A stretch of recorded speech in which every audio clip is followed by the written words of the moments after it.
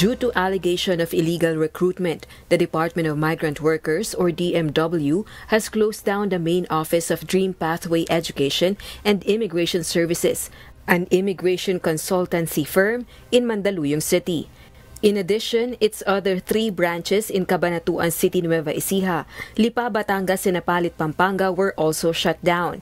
The company, which began operations in 2021, will face illegal recruitment charges. Ito ay acts of recruitment without a license.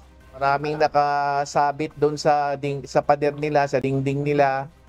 At wala ni isa doon sa mga nakasabit na mga certificate, walang license from the DMW. So, this is simply illegal recruitment under the law. The firm allegedly offers jobs such as nurse, caregiver, nursing aide, and welder as entry points to permanent residency in Canada for a professional fee of 110,000 pesos under Atlantic Immigration Pilot or AIP program. The company has been operating since 2021. Doon sa 8 surveillance operations, may job offer, dinaan sa interview yung operative natin, minatch sa employer yung operative natin, and that's enough. The company's illegal operations was identified through 8 surveillance operations by the DMW Migrant Workers Protection Bureau since January 2024.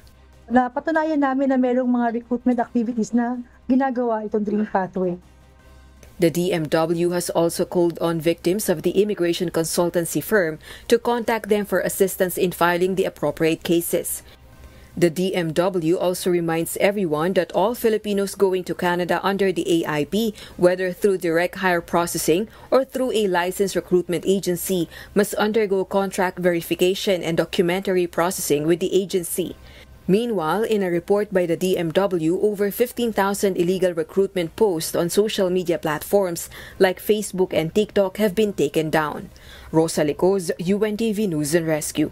We serve the people, we give glory to God.